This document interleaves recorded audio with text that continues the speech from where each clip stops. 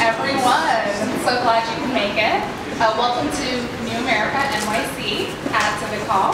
I'm Kirsten Holtz, and I have the pleasure of working with the Future Tense team.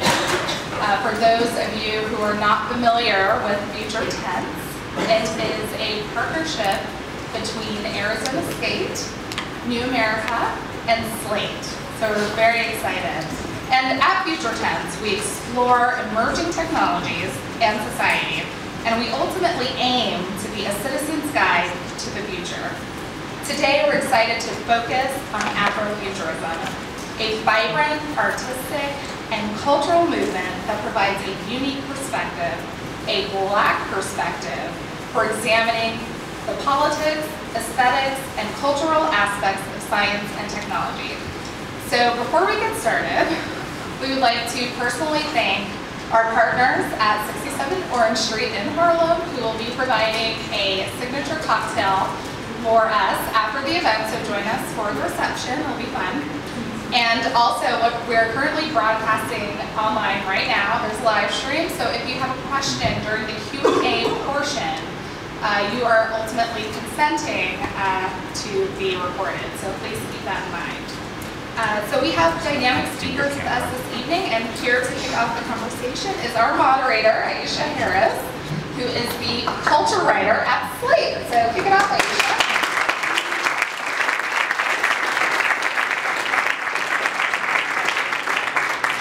Hello everyone, welcome, thanks for coming out. I'm super excited to discuss this topic. I will introduce our amazing guests this evening. To my right, immediate right, we have Natasha Womack. She's a filmmaker and the author of Afrofuturism, the world of Black sci-fi and fantasy culture, and also of the multimedia series Rayla 2212, about Rayla Ilmatic, a rebel strategist and third-generation citizen of planet Hope. In the middle here, we have Wale Oyejide. Did I pronounce that correctly? Yeah. Wale is the designer and creator of the fashion brand Carrie Jones, as well as a writer, a former attorney, and recording artist and producer. And all the way on the far right is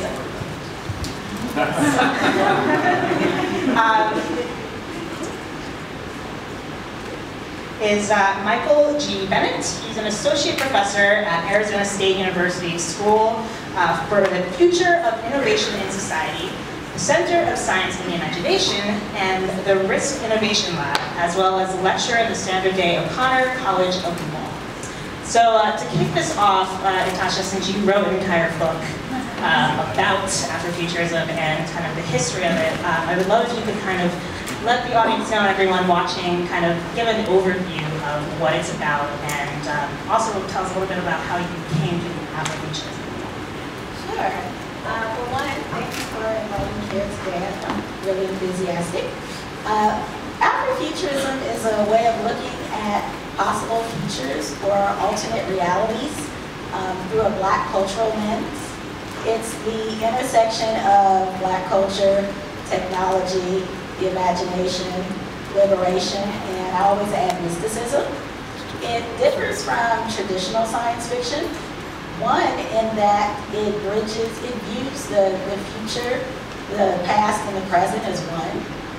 It really engages the feminine aspect of consciousness and looks at intuition and feelings as a source of knowledge that's as valuable as, say, when you're thinking. And it also addresses or looks at race as a technology. That's a term that's frequently used. There's a lot of engagement around nature as well. And it's highly intersectional.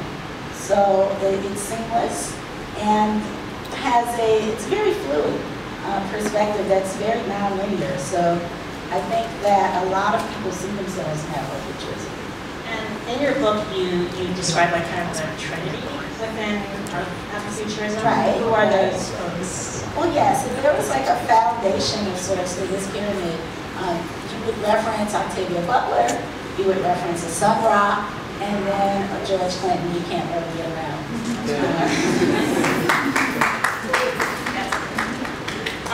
So can you talk a little bit about like how you found yourself within Afrofuturism, because it seems like a very personal sort of getting into the movement, sort of feels like a personal, not a decision, but you have to kind of create that space. That's a big part of it, is like creating a space to get to that. So how did you come to that?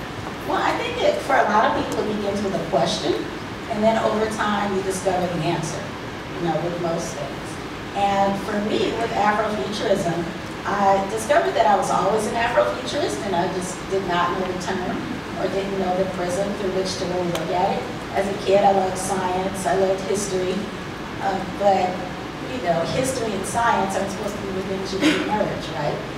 You're supposed to be a math person and a science person. You're supposed to be a reading person. So, there's a lot of judgments around that. But ultimately, when I went to college at Clark Atlanta University, I met someone who was talking about what we now call Afrofuturism.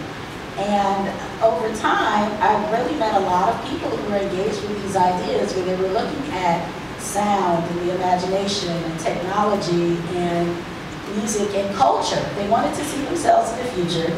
They wanted to claim their relationship to science from a cultural perspective in terms of those who contributed in the past or were overlooked, and really wanted to engage these ideas for self-liberation, for social change, and felt that it could be very transformative. So as I discovered more people who were very much engaged in this, I started to find the term Afrofuturism, and that really helped narrow my focus. It's very much, I would say, a journey of self-discovery. It kind of takes hold of you like that, much like the music that we call Afrofuturism. The vibrations just get to you and you're like, oh man, where am I? Well, I would say Afrofuturism is very much that same class. Michael, one of the places you work is the science of imagination. What does that mean, and how does that apply to your use and experience with Afrofuturism? Because Afrofuturism is a lot of it is about imagination and thinking outside of the box, and I'm curious how that applies to your work. So this is really right? I whisper all the time. It's going to be in my mouth if it's any closer. Is this? Yep. So the Center for Science and the Imagination now today, as you're going to the first part of your question, is really focused on a series of projects, a range of projects really, but they all kind of come around to this notion that there's still a lot of work to be done at this intersection of science and science communication with the public, various publics, as well as back and forth, more interaction, more transmission, trafficking, whatever you want to call it, between conventional science communities and aesthetic or artistic communities.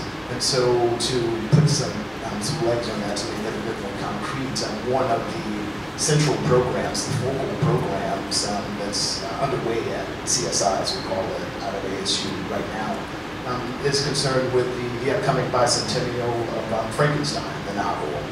And so a series of publicly facing engagements that range in terms of actors participating in it, that range from museums to practicing scientists to social scientists to lawyers like myself, are all gathering around this novel, and more importantly, the central concepts behind it to explore what it might actually mean to do innovative and practically by definition controversial work in scientific realms in the present and future. As far as my own engagement with Afrofuturism, in some ways it parallels what's happening out at CSI. There have been a series of movements, a series of works, including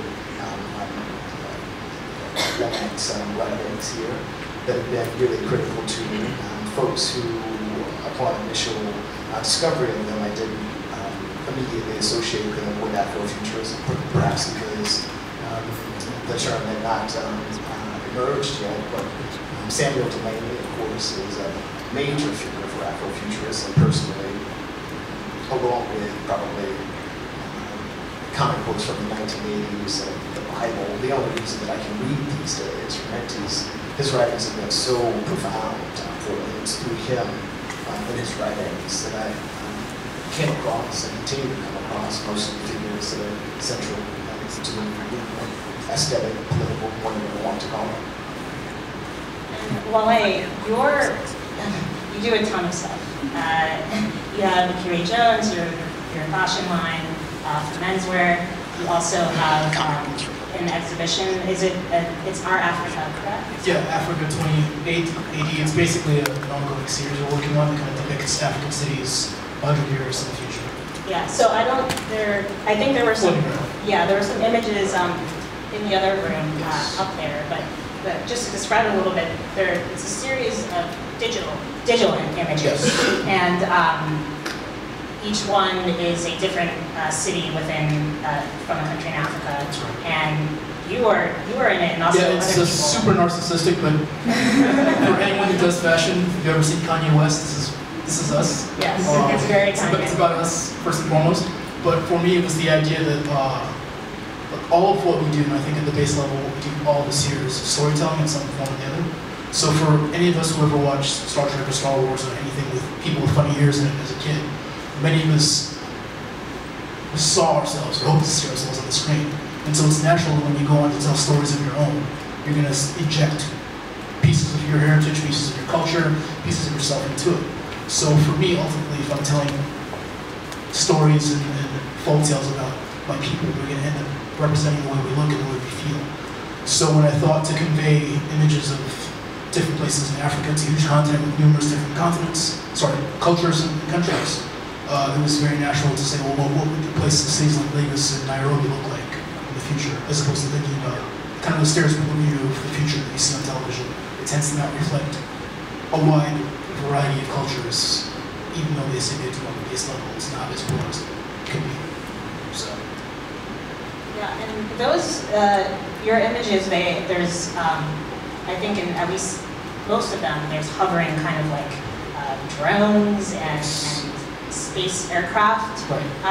And you have text underneath them as well. Yes. Let's see.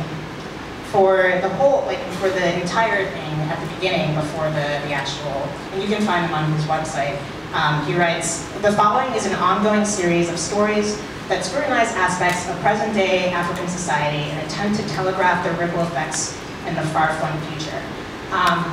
Which I feel like in many ways encapsulates kind of what Afrofuturism is about, which is kind of, and many people have said this, it's taking bits from the future, bits from the past, bits from the present.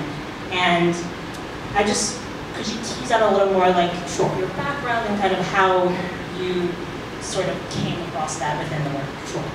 I think generally when we think of science fiction, it tends to be allegorical in nature. So you think about Star Trek and Star Wars, these are like the biggest examples. They're stories about these cultures a long time ago in a galaxy far away or far in the future, but they're ultimately telling stories about us. So you watch Star Trek and you have the first interracial kiss on national television, but that's allowed to happen because it's this futuristic land, but it allows us to kind of relate to each other on a personal level in real life. So for me, oftentimes, when you flip through the newspapers, on the rare occasions that they cover the continent of Africa, it tends to be doom, gloom, grisly in nature. You have your kidnappings, your oil theft, your terrorist attacks. And much of these things do happen, they do exist. But a lot of my work is intended to kind of convey a more full picture of life, not only on the continent, but specifically Nigeria, which is where I'm from. So when I tell these stories, whether they be in present nature or shot out to the future, it's always the idea of kind of telling you what's happening now, but with a wider scope, with a more human scope. So even when there's brutality, sickness, and violence, you're still getting it from the perspective of real people with actual emotions and connections. You're not getting these faceless brown people who are disposable, used as plot points. You're not getting a story about the first black dude who dies in the film because he's there. You're getting the idea that if he dies first, you get a family that cried about it.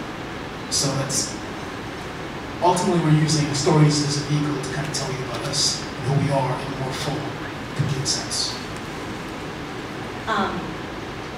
So Afrofuturism has pretty much existed for a very long time. So I'm curious if there's anything you can kind of notice. I mean, there could be other factors as well as just time happens and history happens, but like, is there like a very marked difference between before Afrofuturism, what's Afrofuturism, and after? Well, I can say one of the reasons I wrote the book Afrofuturism was because a lot of people were engaging with these ideas, but they felt like they were very much alone. They were by themselves. They felt isolated. They were, them and a friend, and they're talking about metaphysics, under a rock somewhere, and they felt as if they shared these with the larger public or larger Black culture, that there would be this mass rejection. So it was just this concept that people couldn't connect with themselves. That's why I wrote the book. But when I look back to the time when Afrofuturism, the term emerged, I think for many people engaged with those ideas, it was a way of sharing and trying to wrap their mind around some of these concepts and really develop language around it. So when you look at Dr. Alondra Nelson, who put together the first Afrofuturism listserv, and a lot of their early writings, with Greg Tate and others, they were really trying to synergize and to find a language to articulate how these different concepts intersected. Because you have to think about it. You're looking at music, technoculture, and you're trying to mash that with actual science, and you're trying to connect that to history or the contributions that Africans and indigenous cultures have made to technology, and then you're trying to loop that back to the future. So it can feel as if you're all over the map. And I remember when I spoke with my friend in college who was talking about what we now call Afrofuturism, my first question was, well, what is this? I said, what is your foundation? What is this philosophy? Because I came up in a New Thought metaphysics tradition, which is very foundational, if you ever pay much attention to it. So I'm like, okay, so give me a scholar, give me a philosophy, a point of view. And he couldn't name one. Now, he was familiar with other kinds of metaphysics and various terminologies, but when it came to identifying Afrofuturism, he didn't know that word. And so for some people, they don't always have the courage to kind of fight the fight and step out there and be the lone wolf and talk about these subjects publicly. They can feel a little rejected, but once there's this, it's established that, look, no, there's a community, but beyond there being a community, there's a lineage, there's a history of it, and you connect with all of these people in the past who engage with these same ideas. For people of color in particular, it's very empowering to feel like they're not alone, and that this perspective is rooted in our understanding of humanity, and very much rooted in their own culture. They don't always have the courage to kind of fight. So, in a strictly calendar-based sense, I'd say there's certainly several differences, again, before and after the coining of the term. Several different dimensions have changed within what we recognize as Afrofuturism. But one of the most important of them, and it's the only one that I'll mention just so I don't hog up too much time here, is that I think that the concepts, the fundamental concepts behind the term have become much more relevant. In the early and mid-90s, I certainly thought probably once a week that I was living in a science fictional environment, just random stuff happening in the world. And that rate, the rate at which I sense that now is probably 5 times a day. Well, can we expand a little bit about that, because I do think it is important to kind of discuss how we can apply this to today and how it manifests itself in everything that's happening. Sure. So I wouldn't be so bold as to try and define Afrofuturism, but I am bold enough to say that I'm comfortable saying that they're functional aspects of it. The things that many of the artworks, the activities, the individuals that we associate with the term, that many of them wind up doing. And one of those things is characterizing various aspects of Black subjectivity or the history of Black folk in this country or around the world, as fundamentally science fictional. So a classic way in which that's done is to say, take a kind of radical revisionist history perspective on the Atlantic slave trade, and to say that in addition to the conventional interpretation of it as being this economic and ultimately, obviously, fundamentally racist an event, you can also understand it as a kind of an alien abduction, right? And to run with this metaphor of alien abduction and kind of open up two science fictional concepts, two science fictional neologisms, two science fictional tropes of various types, many aspects of contemporary Black existence. And so that honestly is a really personally attractive aspect of Afrofuturism. It's one that, as I said a moment ago, it's one that I felt pretty regularly before I had any idea what the term meant. And again, it's one that I feel with increasing frequency now when we look around at the state of the world, whether we're talking about assaults on the biosphere, whether we're talking about police brutality, which is a chronic issue these days, or gun violence. And by the way, speaking of gun violence, to all the people out there in live stream land, folks in Paris, folks in San Bernardino, folks in Chicago, folks in Staten Island, thoughts, good wishes and vibes go out to. I wish I could say more than that.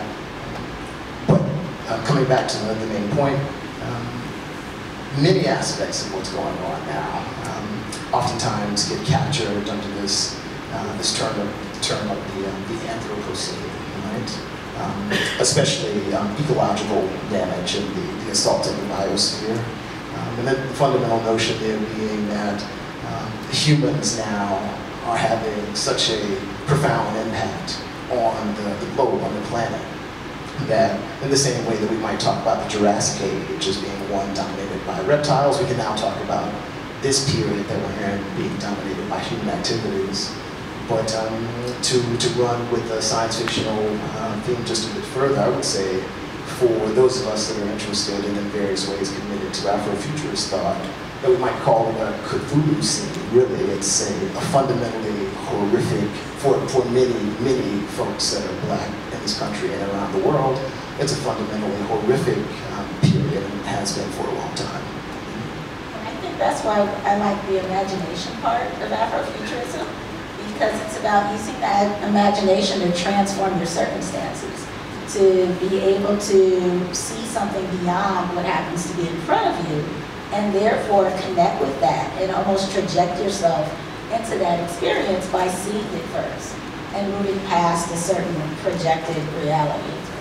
Just to chime in on that, I'm sorry, just to chime in on that, a piece that should be appended to what I just said is that as Mark Sinker, who wrote Afrofuturistically before Dery did, even by a few years, as he has suggested, one of the things that's so interesting about Black American approaches to, as I call it, the Cthulhu scene, is that there's a radically, most tragically visionary approach to the apocalyptic, right? It's not defeatist. Sinker says that, in effect, the vast bulk of Black culture is post-apocalyptic, but only by necessity. It's as a result of what's happened, and it moves on from that in a strange kind of way, again, tragically visionary way. It embraces apocalypse because there is no choice, really. You have to apply your imagination to create new things, given the stripping away of everything that mattered after a certain point. Well, your thoughts? So from an African perspective, much of the stories and things that were told of the continent of Africa to the Western world have a very stark, particular picture. Like you say the word African, people immediately convey certain images, by and large they tend to be negative. So what we do with storytelling, whether it be present day or in the Afrofuturistic theme, is the idea of kind of reclaiming your narrative and telling these stories so that people won't tell them to you for you, and telling these stories so that you can then have a basis to live your life forward towards. So instead of having somebody in Hollywood tell me Africa is like what it would be like. You then have people who are from there, who live there, who understand it, who can kind of convey what they believe things will go forward. So that we're basically reclaiming the image of what has been kind of forced upon us by people who aren't familiar with who we are.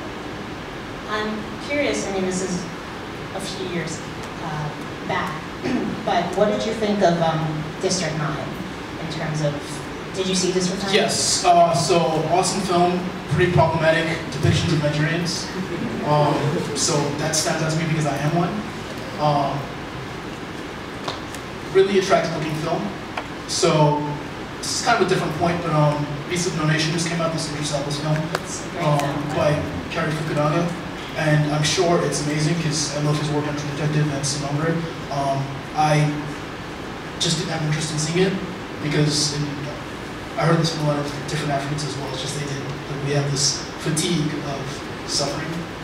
So while it is true that there is a degree of like negativity and violence, and I'm sure it's pretty close to true to accurate, at a certain point you just get tired of seeing people needlessly slaughter each other without much else. So that said, I haven't seen the film, so it's not fair to me completely tied it. But there's a degree of like, I've seen it. So I know that people felt similar to Octavia as a slave without having seen it. And so it kind of made me, like, I saw it and it was a wonderful film.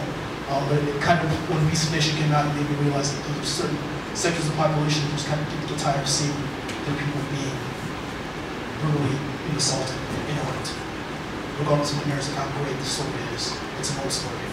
You know, I was thinking too, when it comes to Afrofuturism, I think one of the things that excites people about it is that it triggers a sense of agency, right? And your ability to tell a story, but also your ability to really connect to a narrative that's not dystopian.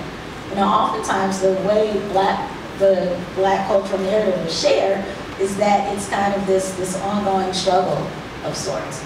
And there's a truth to that. There's total truth to that. But I think another perspective is looking at the incredible resilience. And out of that resilience comes a strength, a sense of optimism that then gives you a level of agency.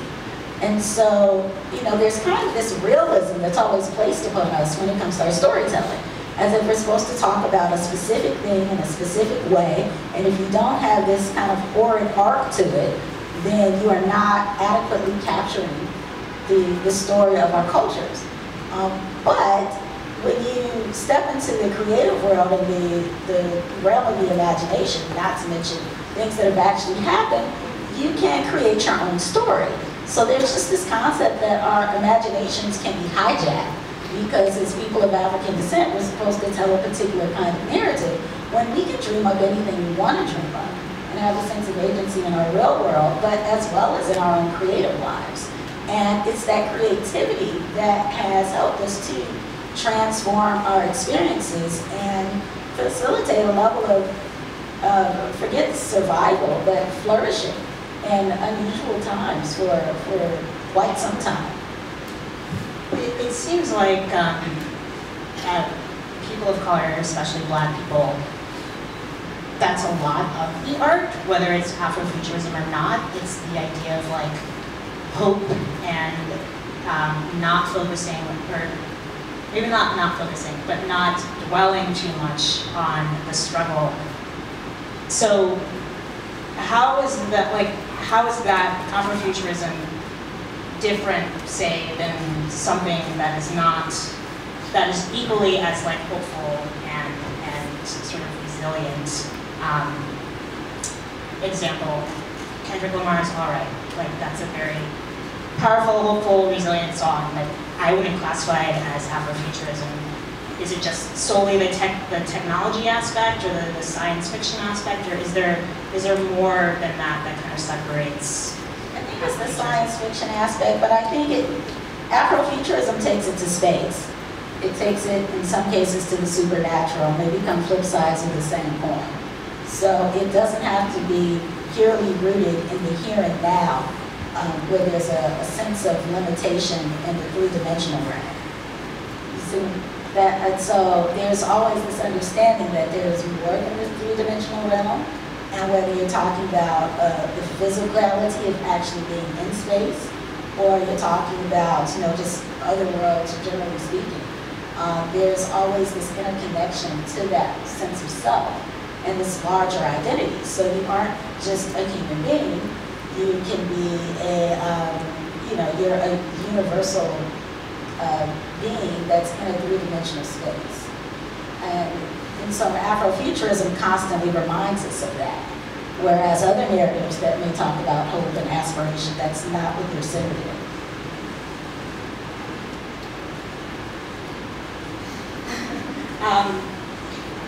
So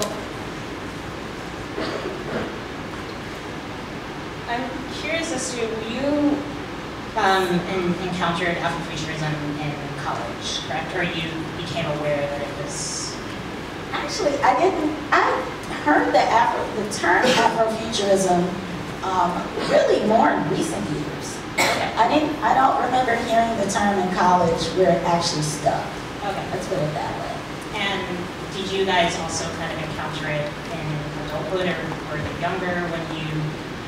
I remember using the term on an EP I put out years ago without knowing where it came from.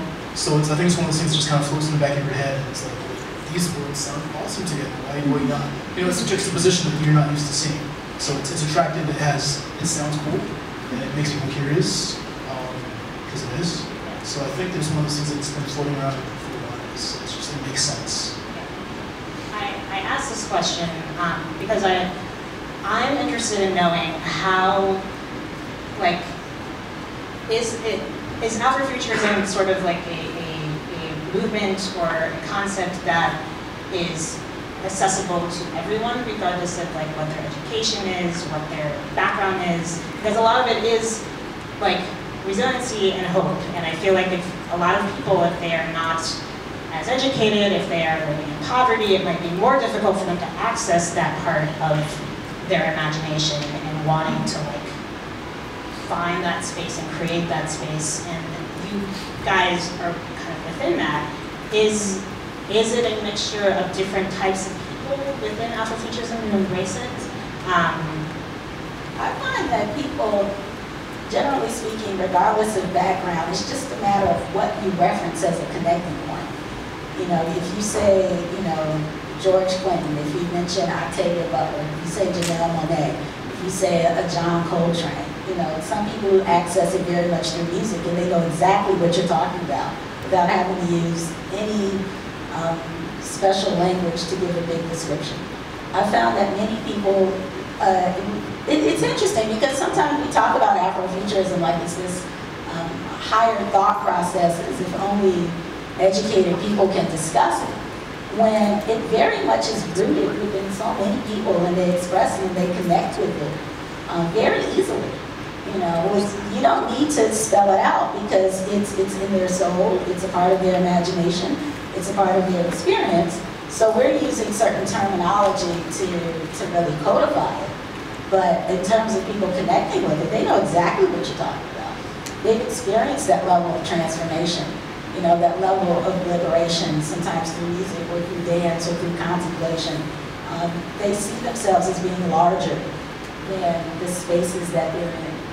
And when it's shared that, hey, this is something we can talk about publicly, they're game. You'd be totally surprised about who connects and why they connect.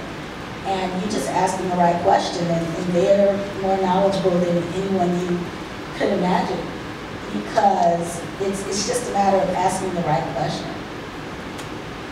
It seems to me that, as is the case with so many vital artistic modes, I guess is one way to describe some of the things that happens under the auspice of Afrofuturism, with so many activities in that category, there's a wide spectrum of application, right? So perhaps someone who is struggling to put food on the table on a weekly or daily basis might not be reading the theoretical writings of someone like Coldboy Shoe. Maybe they are, maybe they're not, but maybe they are seeing the video for Missy Elliott's new, relatively new WTF video, which is, for my money, profoundly Afrofuturistically tinged. and you can get a hyper-compressed sense of at least some of the things that we're talking about here by seeing a music video, by hearing certain recordings of music, maybe even by hearing very short poems. If someone is really skilled, maybe even just by reading a tweet.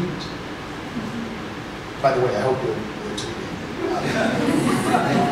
So I've learned very quickly, like even years ago with making music, the idea of owning what you create is futile and a fool's errand.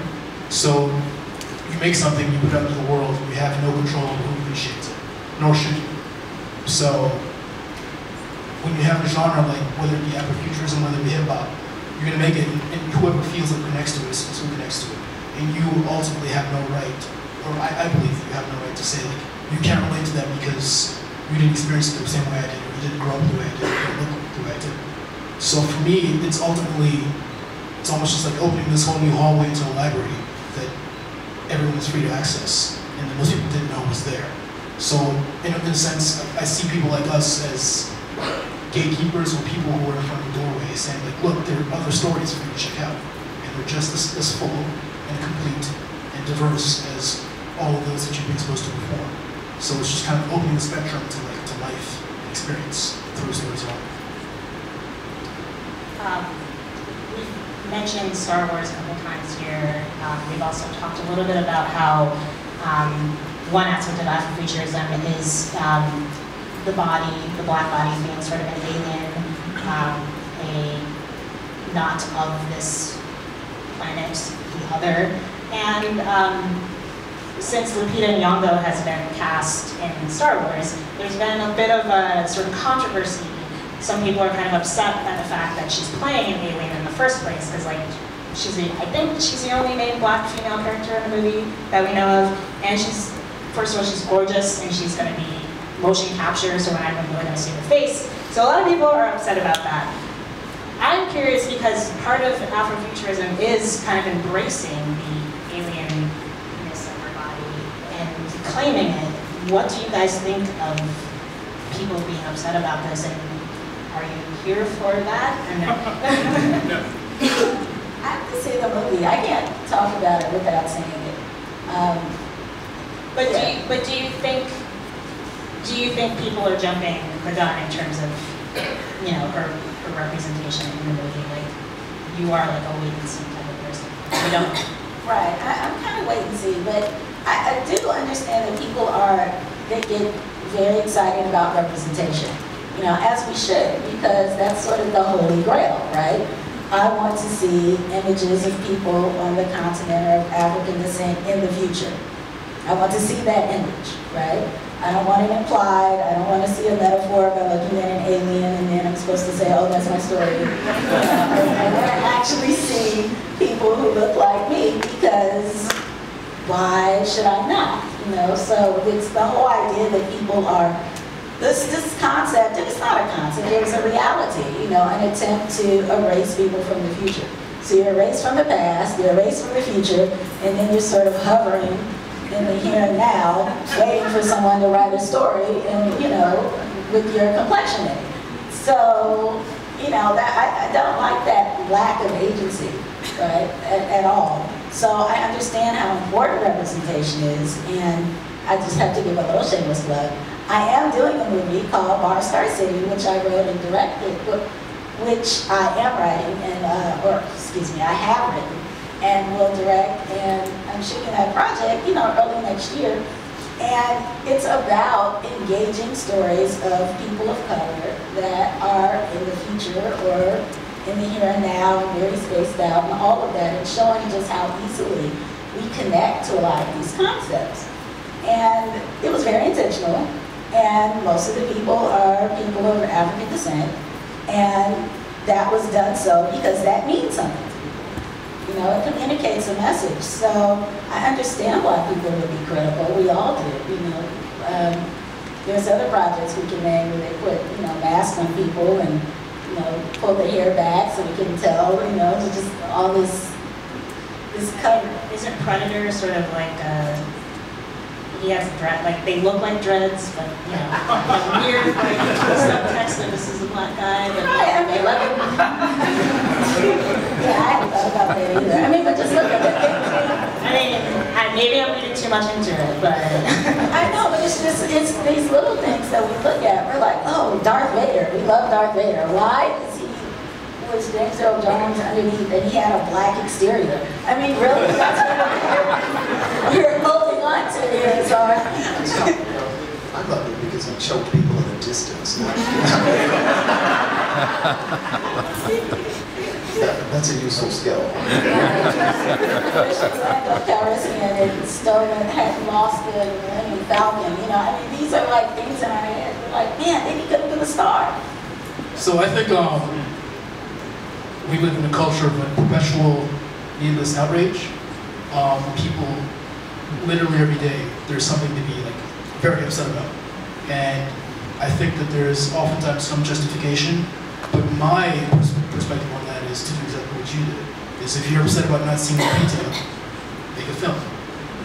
We live in the culture of like everybody's phone can record. YouTube is there. I would walk into Ralph Lauren's and not see things that represented me, so I started a mentoring. I'm not by any means like a huge success, but it's the idea that literally anyone in this room can create what they want to see in the world. So instead of being mad about J.J. Abrams or George Lucas or Jar Jar Binks, what's horrible, write your story, make your film. If we all do that, there won't be much to complain about.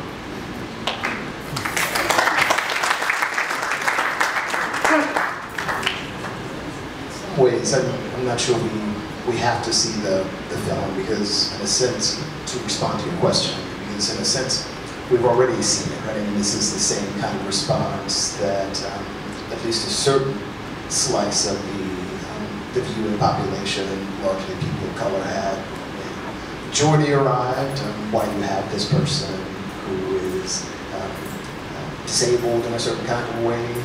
Many of the comments were the same thing with Michael Dorn as Worf, right? Why does basically the coolest character on the program have to be hidden behind all of this wrinkly stuff on his forehead and right, receding hairline and so forth? It's a perennial kind of critique that I don't want to dismiss out of hand because identity politics are, first of all, they're rigorously serious and they need to be taken seriously. But I do think oftentimes that kind of angle, that kind of critique of science fiction, it can be a bit too serious, right? It can be a bit too serious. Again, this is pop culture. It's American pop culture as well, so your expectations need to be adjusted, in my opinion, downward, usually. And then there are instances of these types of moments that are just hilarious, right? So the reboot of Battlestar Galactica, for example. I thought it was hilarious what they did with the doctor, the black doctor, who is people know by a show of hands the reboot. So yeah, so Battlestar Galactica. It's back and gone again, right? So now I guess 10 years. Yeah, exactly. So 10 years or so ago, a reboot of it. And long story short, there are a bunch of clones that are Cylons now, and there are a limited number of them, right? And they are, in some ways, quasi-immortal. Whenever they're killed, their consciousness uploads to a giant ship in space, and another version of their selves pops out. Essentially, their physical bodies are stored in large numbers, each one of these instances of Cylon, stored in large numbers on the ship, waiting to be uploaded with their consciousness whenever the one that's walking around is killed. And there's one that's black, right? And he's a doctor, and he just gets killed over and over and over again. And it seems like the part of the storyline or something? It's almost so like a joke. device? Exactly. So whereas with the red shirt in the original Star Trek series, the black dude can only be killed once, right? And then you get upset. And this dude just gets killed over and over and over and over again. And it's you kept reading, is what you're saying. Oh, I kept watching. Yeah, and I still watch. You should too. So I think we're gonna open it to a few questions from the audience. Racism in Afrofuturism, where the Black experience and Black, I guess, subjectivity is placed at the center. I asked because earlier this week Siri was in the news because she was asked to define the word bitch, and one of the definitions was parentheses Black slang and parentheses a woman. And so we discovered our AI is heteropatriarchal and our future is racist. So I was wondering if you guys could speak to that at all, given, again, the centering of the Black experience, but also this notion of racism as a topic to be explored, and not just in an allegorical sense, but as a visceral reality. Yeah, I think that's a big aspect of a lot of the Afrofuturist works. When I was talking about Afrofuturism differing from traditional science fiction in many ways, one of those core ways is in looking at race as this technology. And with it being a technology, it's this deconstruction of otherness, or it's this narrative of this post-apocalyptic story and kind of framing things in that way to be able to step outside of it. Because I think one of the many things that makes racism a little tough is that we see it as something that's always existed forever and ever. When the whole notion of even being Black or white were created to justify the transatlantic slave trade. So these categorization systems, the power imbalance that emerged from that we've been breaking out of did not always exist. And so when you talk about race as a technology, and it's a constant reminder of that. And there are other sociological frameworks that people use to talk about race, but for me, when you say it's a technology, it instantly reminds me that it's created, and it was created for a specific reason. If it was created for a reason, it's a technology that can be dismantled. And when you look at it in that way, I think it can be very transformative. But yeah, there are a number of works that, visual art, music, literature that explores it in that way. But just as critical race theory, you have a number of essays that really hone in on that thought concept.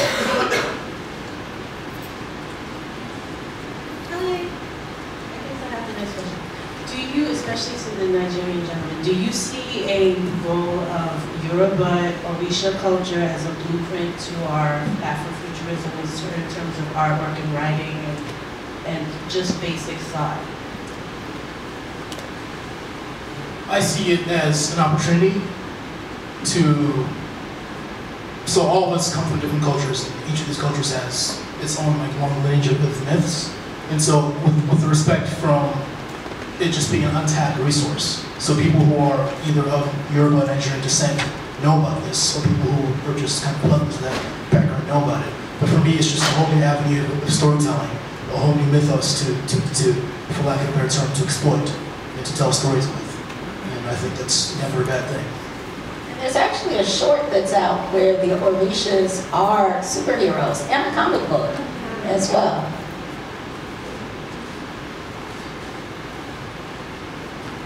Hi there, this has been really fascinating. I'm curious, considering African American culture in particular in America, and how religious it is, how Christian it tends to be, what role religion plays in Afrofuturism?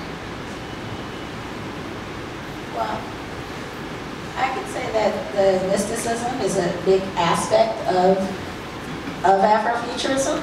So there's a lot of conversation where people are either talking about spirituality, generally speaking, or they're referencing a lot of African traditional religions or African-derived religions, a lot of native aspects of spirituality, and kind of looking at it, and Christianity as well, Islam and so forth, and kind of looking at perspectives that connect people to a higher sense of self. So there's a lot of, you'll see a lot of spirituality in Afrofuturist writings, which also makes it very different from traditional science fiction, because spirituality of that larger sense of self is not always openly integrated. But you'll see it in probably almost in the majority of works, some level of spirituality.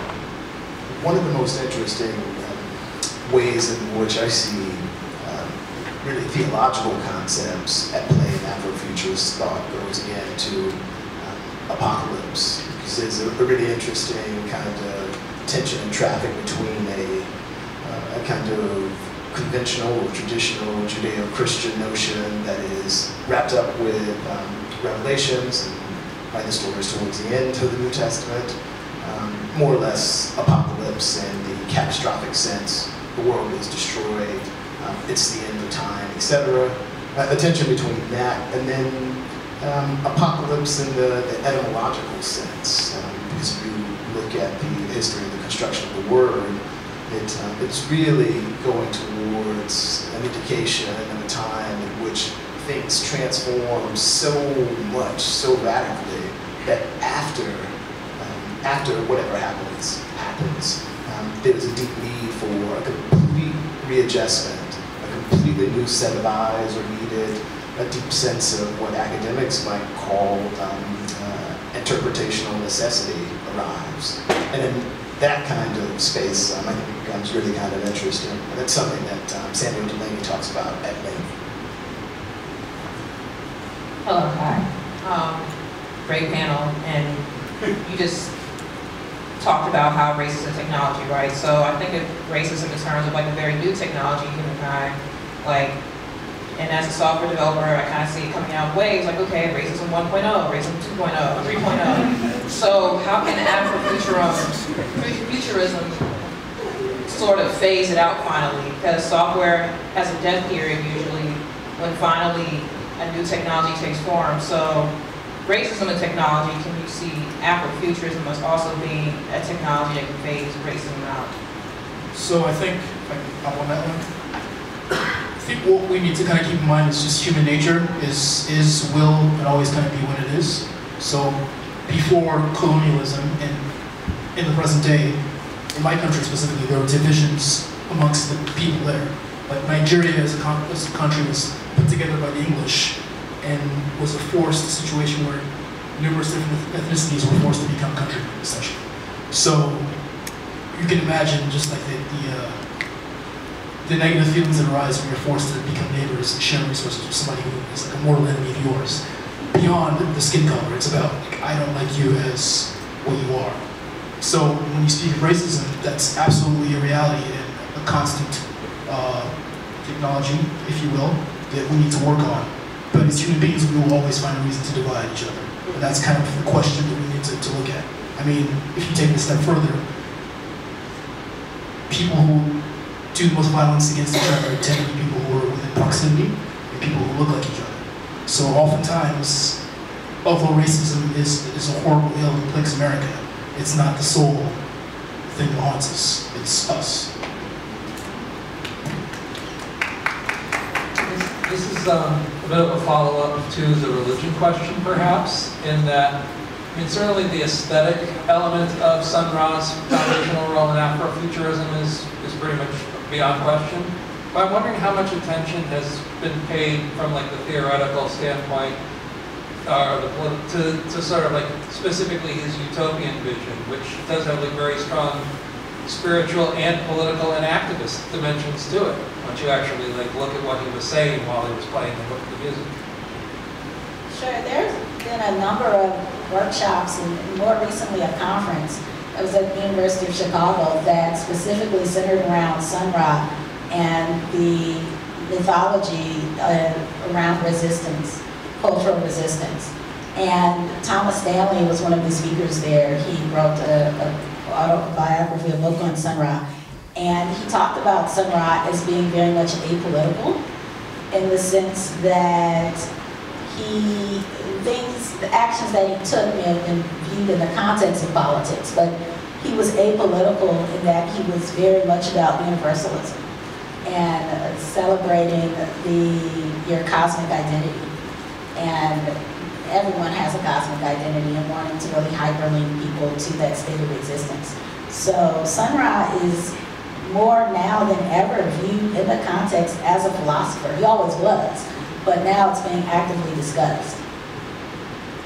And there are a series of, if you're interested in the theoretical and conceptual dimensions of Sun Ra and theorization around Sun Ra, there are a series of interesting pieces, including dissertations that have been written in the last 5 years or so that I can point you towards after we finish up. I have a question back there. So I think classism is, I think we kind of touched on this a little bit earlier, but classism, within Black culture is something that plagues the community very often. And it's something that we rarely talk about when we discuss how the Black community should be moving forward. Does Afrofuturism touch upon that in any way?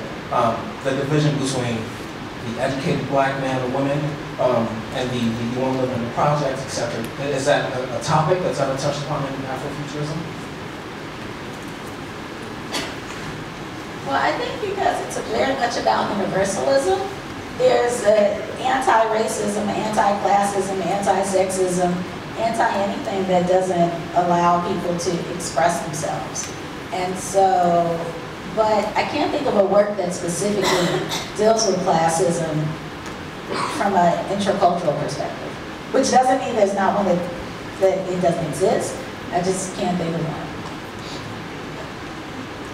So I think another partial answer is that you could certainly make links between some of the fundamental works that are associated with Afrofuturism and class analysis in one way or another. And one that comes to mind immediately, or multiple ones that come to mind immediately, are the science fictional stories that W.E.B. Du Bois wrote. Because as soon as you are on that terrain, then not only are you talking about very bread-and-butter notions that we associate with Du Boisian thought, like double consciousness, you're also on the terrain of the talented tenth, right? And so there's an acknowledgement of class fracturing in the Black community through this concept, but also a kind of socio-political mandate there to act on it. And the moral obligation is indicated there too, right? Because he's often talking about the responsibilities of Black folk in the upper echelons. But yeah, I'm kind of struggling to think of a word that addresses it directly. Right, not class specifically in a cultural context. Like I can think of class, well, in my book, Rayla 2212, when you look at the formation of this new planet that was a former Earth satellite, class emerges, despite the fact that it was utopian and people didn't want to have class. So race doesn't exist as we understand it today. But there is this idea of, well, who was here first, and who were the original architects, and so there's a sense of class that emerges out of that. And I think that kind of goes back to your human nature point that you had mentioned before, about there being a desire among some people to always want to try to create some sense of separation. So that concludes our conversation, but you guys can actually join us in the other room.